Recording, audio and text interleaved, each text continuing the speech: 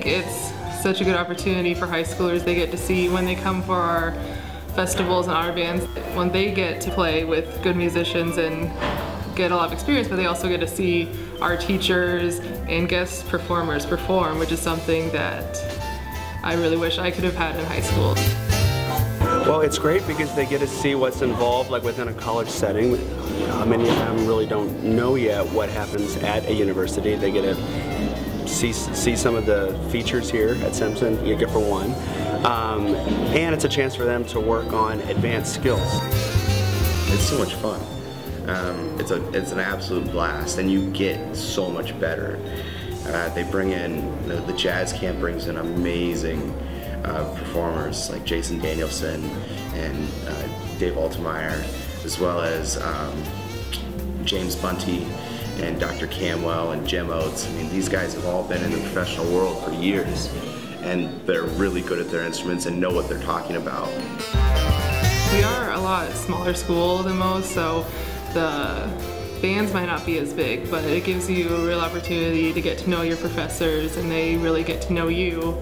And that's one of the reasons I've liked it so much, is you have so much one-on-one with your teachers, and you really get to know them. Basically, it's kind of like a large family. We have about 100 majors, and we're all pretty much pulling in the same direction, and we're going for the same thing, which is developing artists and teachers of tomorrow, and we're all very much focused on that. Well, Simpson and the music department, you're dealing with a lot of really professional professors, people that have played and have performed and know what it takes to be a good musician, as well as you know, what it takes to be a good teacher also. So I've got professors that have been in the performance world as well as being in the education world, and can speak on both sides and be able to help you decide what you want to do and help you reach whichever you choose. If students are looking for more personalized attention and still have like a wide variety of different ensemble choices and activities that they can be involved in on the music side, I think this would be a fantastic place for them to come and study.